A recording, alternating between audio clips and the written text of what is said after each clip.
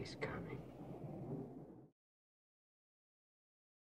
Welcome to Kermode Uncut. One of my favourite films of all time has just arrived on Blu-ray here in the UK, and I want to take this opportunity to flag it up. If you're a regular here at the blog, you'll know that I'm obsessed with The Exorcist, and I know I go on about it endlessly, but I am equally obsessed with The Ninth Configuration, the film which William Peter Blatty, who wrote The Exorcist, wrote, directed and co-starred in at the end of the 70s, early 80s. The film is an extraordinary piece of work. It's a psychological, theological thriller about a psychiatrist who goes to a remote asylum, which is actually an old Gothic castle. And his job is to find out whether the inmates in this asylum are faking it, whether they are really crazy or whether they're putting it on. In the course of doing this, he has to work with one of them who is adapting Shakespeare's plays for dogs. Do you understand that now, you dumb, stupid idiot? From now on, we do the scene my way.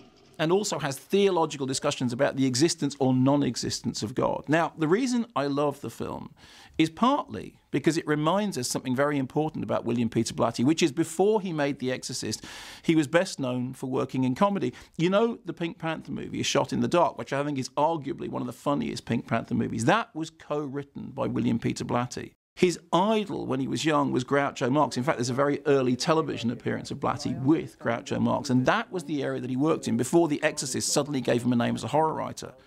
The Ninth Configuration is a wonderful story. It is equally involving and thrilling and amusing and endlessly quotable, and it also exists in several different versions. The Golden Globe that Blatty has for writing its screenplay actually has the name Twinkle Twinkle Killer Kane written on it, because the film was variously released as Killer Kane, which is the name of the source novel, and The Ninth Configuration, which I have to say is my preferred title. And there are different versions of the films with different endings, different scenes put in, different scenes taken out. Some of them have a song at the beginning, some of them don't. I've seen at least 4 different cuts of The Ninth Configuration. And somehow, none of them are definitive, because frankly, it still looks, after all these years, like an ongoing work in progress.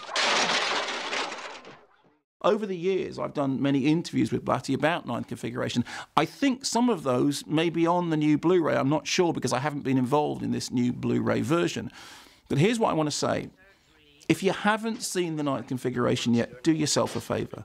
Check it out. It is a wonderful, life-affirming film. It's a film which manages to do the thing you really want cult cinema to do, to surprise you, to amaze you, to make you laugh, to make you gasp.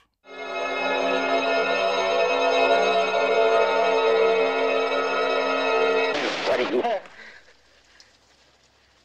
Over the years, various distributors have struggled with how to sell Ninth Configuration because of Blatty's reputation as a horror writer. When the novel was first issued, it had a tagline which said, "Nobody writes funny lines like Blatty." Later, that novel was reissued with a tagline which said it was a tale of shrieking terror, which it isn't.